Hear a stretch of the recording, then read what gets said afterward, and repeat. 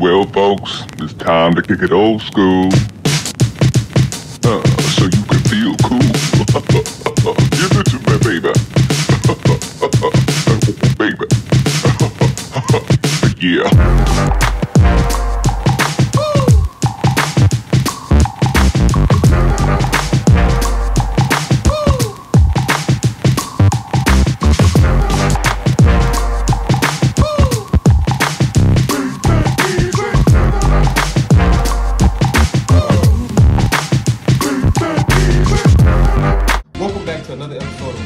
Center. If you are an old school basketball fan, then you're on the right channel. As you can see by the title, man, I'm coming at y'all with a Larry Bird and Magic Johnson interview reaction video. I know a lot of people have been recommending that, and I had just seen it, so I was like, man, boom, boom, bam. Let me go ahead and get that out there for my subscribers. I know they'll love it. But you know how I do over here, man. I ain't gonna talk y'all deaf in this intro, but before we get into this video, do me one big favor, man. Go ahead and smash that thumbs up button. Also, if you're new to the channel, make sure you subscribe. If you've been watching my videos for the last 6 months to a year and you haven't subscribed, make sure you subscribe. Let's get into the video now. First guests are NBA legends. Their rivalry. By the way, too, again. By the way, too, again. I'm drinking my Starbucks. You know, I got an espresso shot that's pretty strong, and I'm starting to feel the energy kick in. So I might be on the same type of energy I was in the last videos, but that's all good. We're gonna have fun. Well, the relationship is the focus of the new Broadway play entitled Magic Bird, which opened earlier tonight. Ladies and gentlemen, please welcome Larry Bird and Urban Magic. Clap it up for the legend, man. Clap it up, clap it up. I'm trying to make sure y'all can see me.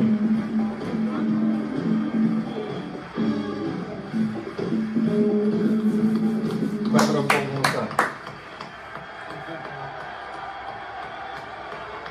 Crowd going crazy, man.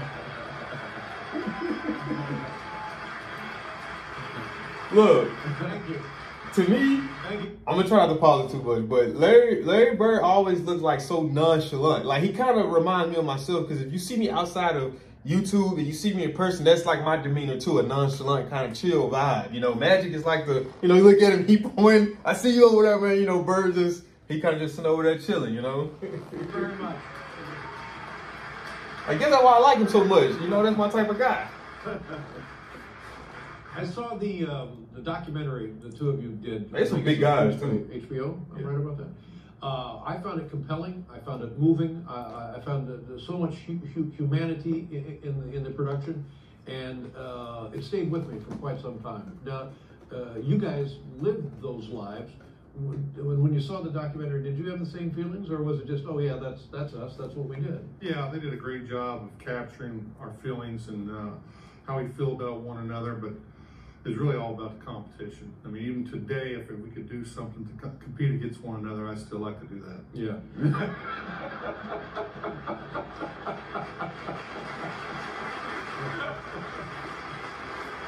Look, brother, look here.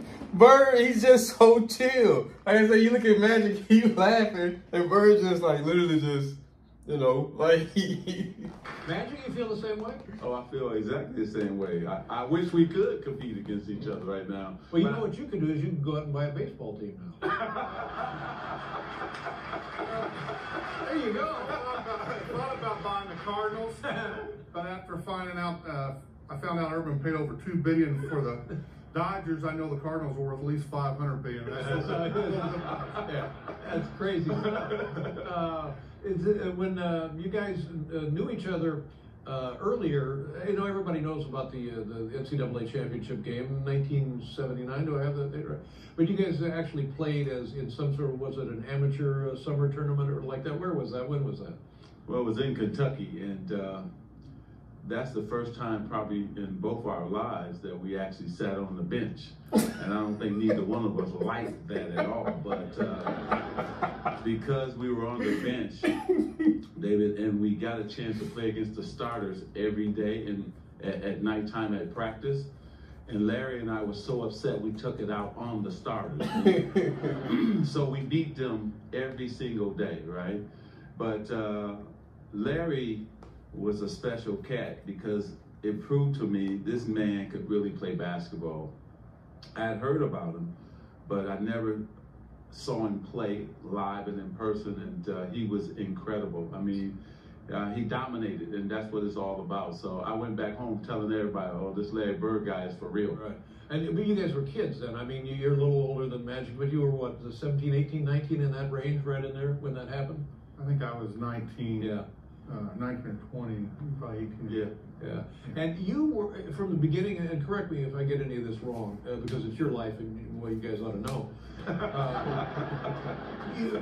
Magic, were you inclined early on to become friends with this guy because you were drawn to him because of his basketball abilities? Did you want to be friends with him from the beginning? From the beginning, I wanted to be friends, but Larry didn't want none of that. And so,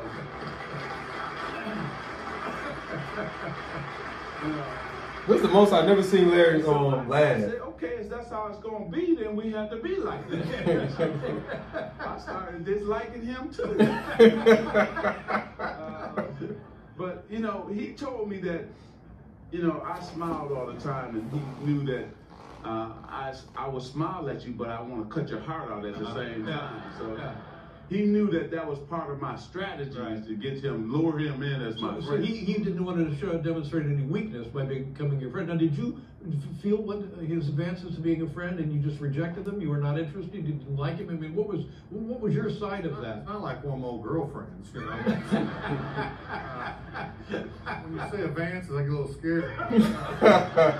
But you know, my thing was when you compete, you're really not friends. You want to keep an edge, and I was like that through high school and through college. But Urban is an outgoing guy. He loves everybody. He wants to high five, and you know, he got that big smile. My goal was to try to take 3 of them teeth home with me. Look, what makes that so funny is because he's not lying. Like, that's what makes that so funny. That's the type of mentality that, you know, he got. That's what makes him him. So that's what makes it even more funny. He is not lying. Indiana, Michigan, same generation of basketball, similar players, identical players, similar ideology about playing. Anything to do with the Midwest or the times that you guys came from? I think it's the Midwest, and I think when you think about Indiana high school basketball, I mean, everybody says it's the best. You think about Michigan, we're right there with Indiana, and so how we were taught to play the game, both Larry and I, and then the way we wanted to play the game as individuals, and so we're mirrors of each other. I may smile a little bit more, but the way we played the game of basketball was exactly the same, because we would do anything to win. We didn't care about scoring points. We cared about winning the game and making our teammates better. I agree. And that's why I think that, you know, I agree. Back that up. I will agree with we that. were able to change not only basketball, but we were able to change the NBA too. And so that was great. I want to talk about that in a little bit, but so now you guys meet the first time in this summer league tournament, whatever it was. The next time is for the NCAA championship. Is that right? What did that? And it was like a 10-point loss. Am I right, Larry? Well, it was 10 points. Thank you, Dave. Yeah. more like a 20-point loss. But when you're out there playing and you get started in these games, sometimes you go, "Uh-oh, these guys are pretty good." I had that feeling at halftime that these guys are too much for us. Now, at the beginning of the game, did you meet Urban there? Why? Do you remember trying to talk to Larry before the game? Nope. Yeah.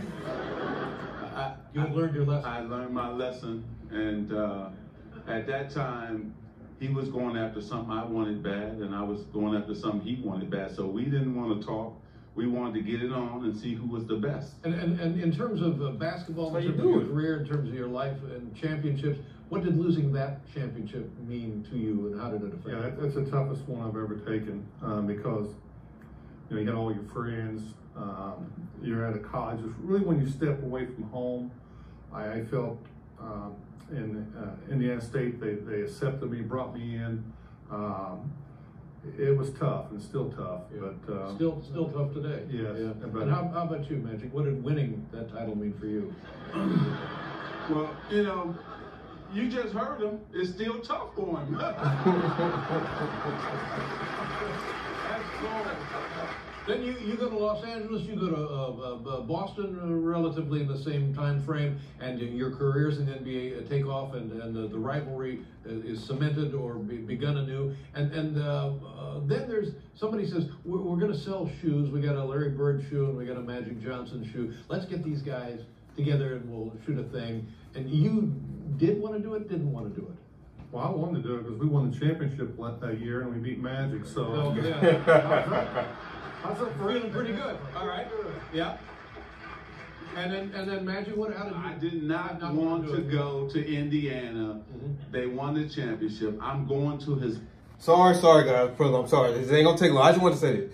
If you look at Magic, Mike, Bird, it's like, and you wonder what is it about them that separates them from their peers, other professional athletes, other professional basketball players, and it's their mentality. Like, you can tell how competitive Bird is. That was in what, 79 when he lost that championship, the state on the college championship. But look at how it still, to a certain degree, bothers him. You know what I mean? Because he probably thinking in his head, man, maybe if I would have done this or maybe if I would have done that, we could have came out victorious. But that's the winner's mentality. You know what I mean? Like, that's what makes those guys who they are.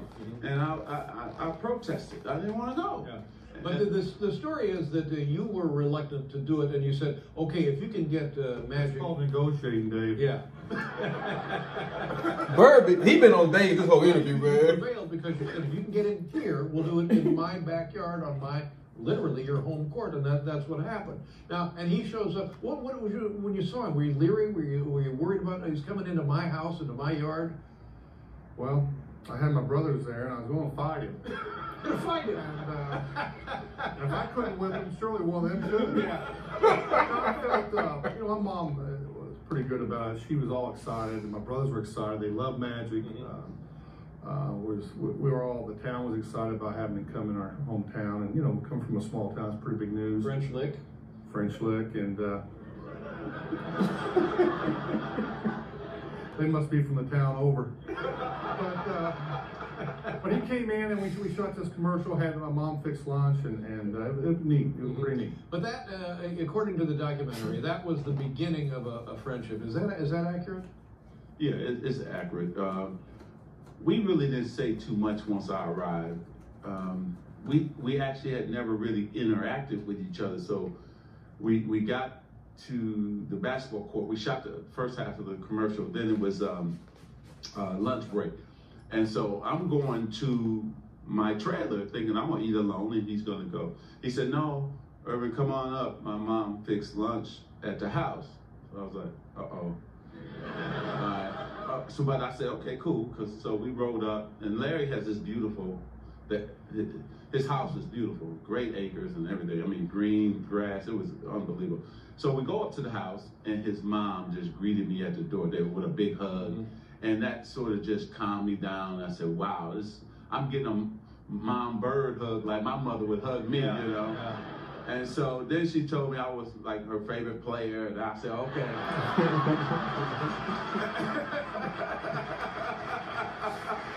That's worse and worse. So now I'm really sitting in the seat now.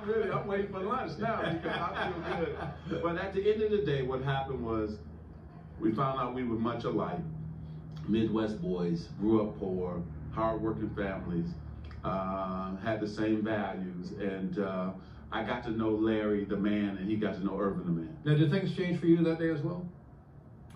Yeah, I've always respected my opponents and him greatly because of the fact that he was so good. Everybody said there's a hate element to it. There never was a hate. It's just that I had so much respect. It's competition at its finest point, isn't it? Yeah, and you never let your guard down. And he was so good. And I was trying to, I used to have this thing in my head in the summer. I go shoot 700 jump shots that day, and I get ready to leave. I go, God, I know he's shooting 800. And drop me back out there. So it was mind games too. But I always respected him and his teammates, and we had great teams. And it's just unfortunate that we got cheated in a lot of them games in the playoffs. Cheated. I think when you're talking about that episode where you guys did the commercial and you had lunch and so forth, I think I remember from the documentary that said that you really liked Irvin. You were less fond of Magic. Is that correct? And what does that mean? Well, Irvin the man's one thing, but Irvin the basketball player, I had a little problem with him. Mm-hmm. It ended, of course, 20 years ago, but there for, God, what? Well, I can't really say what I think, but... Now, when you hear that about you, that he liked Irvin, didn't like Magic, how do you interpret that? How do you feel about that? You know what he's talking about. It made me feel good. David, hey, I was a thorn in his side. Right. You know, I'm supposed to be. I'm supposed to be, go out there to kick his butt. That's what my job was. And his job was to kick mine, you know. And so I didn't want Larry to like me. He didn't have to like me, but, you know, we both respected each other. I knew Larry could beat me. If I made mistakes, if we didn't play our best game, Larry made me have sleepless nights, right? No, he did. He did. He had me, because I was scared to death that I knew he could beat me. Right. And so that's what a great player does to you, that you have to go up against. And not only was he great, the Celtics were great. Yeah. So, and I was the same way, hopefully, you know, in his mind, when he went to sleep, thinking about me. Because I was thinking about him when I went to sleep, that was for sure. It's, let's forget everything else. Forget the statistics, forget the friendship, how it evolved, the teams. Do you now, in your heart, believe you're the better player?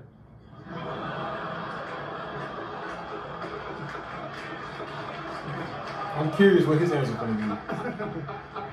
Actually, I've always said that I go by success, and he's won more championships, so I give him the nod. No. Being very gentlemanly. Now, Magic, same question to you. Is Larry the better player? I've always said that Larry was the better player. You know? Really? Because he could do more, shoot from the outside, all those type of things. You know, to us, really, at the end of the day, it really doesn't matter. Yeah. Because what matters to me is that I played against the best. I got to know the man, Larry Bird. And that we got this friendship right now. That's all that matters, because the fans are going to say, hey, Larry Bird was my man. Just like I run into a lot of Celtic fans. Yeah. You know, I used to hate you. I get that all the time. I get that all the time, right? And so, but they say, I hated the Lakers, but why do we love Magic? Yeah. You know? And so, but what matters is that we're friends now. We can do so many things together. I still will hate him now. If we play checkers or basketball right now, then both of us are changed into those players that we used to be, because we still want to beat each other. You think you were the better player, seriously, don't you? He was the better forward, and I was the better guard. Oh, there you go. That's a perfect way of handling it. Now,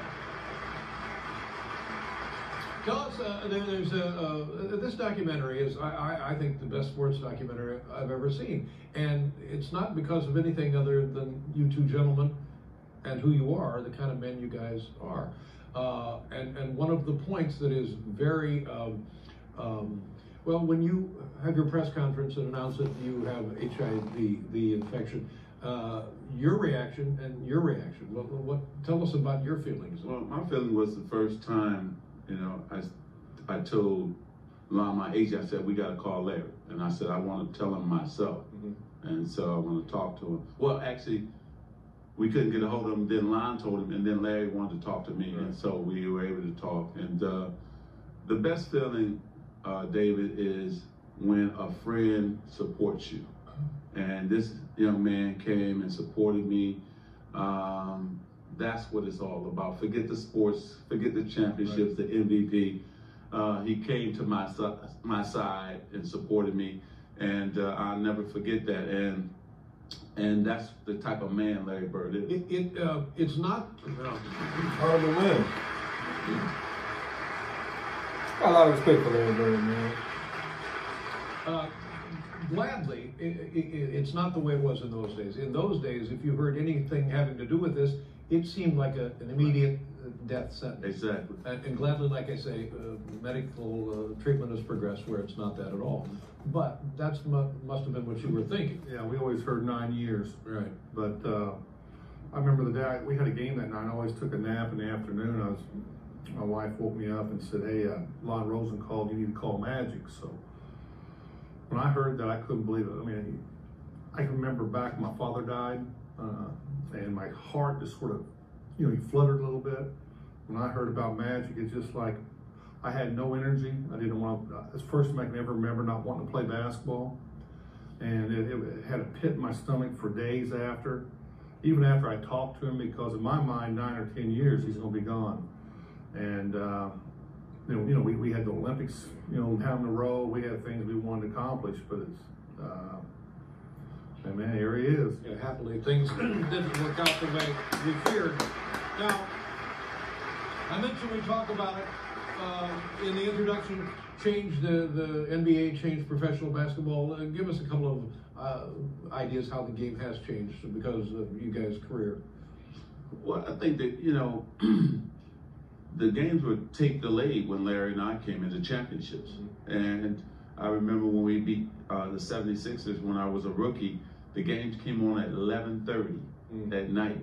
And so to put now the championships in prime time, the salaries that people make, I mean, we affected a lot of the change that is happening. And then Michael Jordan came in right after us and took it to another level as well.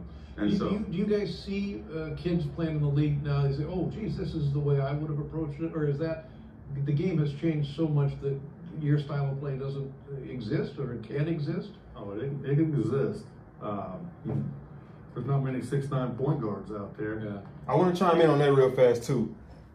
It exists, but the mentality that these guys had, Magic, Bird, and Mike, the mentality.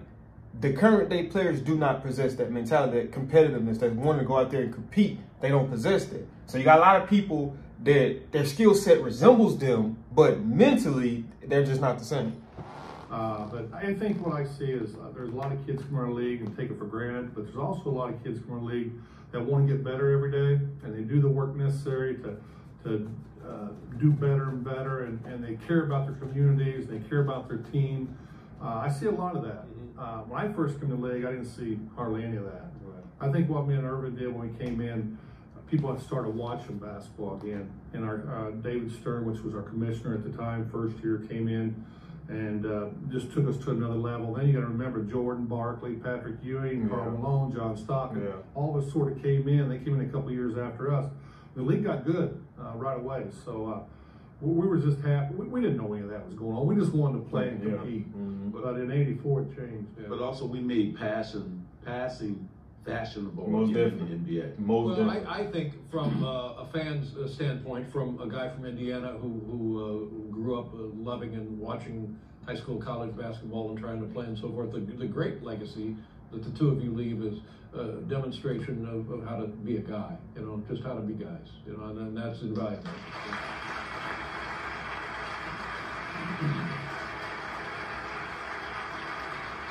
It's I know what you're thinking at home. You're thinking to yourself, geez, just like David Leno.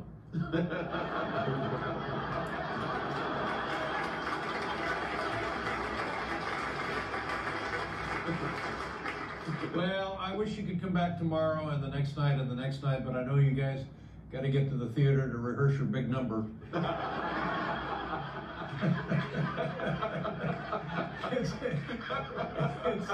Magic Bird at the Longacre Theater. God, what a pleasure to meet you and to see you again, Magic. Good luck with your doctor. Thank you. Thank you very much. We'll be right back with Jim Gaffney.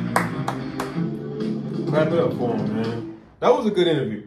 That was a very good interview, honestly. Like I was saying, I wanted to put something out different, today. I was going through my Bird videos, and I just wanted to do something different other than just, trash talk stories or stories about him or actual highlights. And because I'm trying to get an understanding for Larry Bird, the man, because I look at what he's done throughout his career and I look at where I want to go. And the success that he had in basketball is the success I want to have in what I'm doing. So I like to try to, you know, listen to certain guys that I have a level of respect for, to pick their mind and see how can I apply that to what I'm doing and, you know, emulate those same, you know, those same results. But that is it for this video, man. If you guys did enjoy this video, do me a big favor, man. Smash that thumbs up button. Also, if you haven't already, you made it this far, man, go ahead and hit the subscribe button.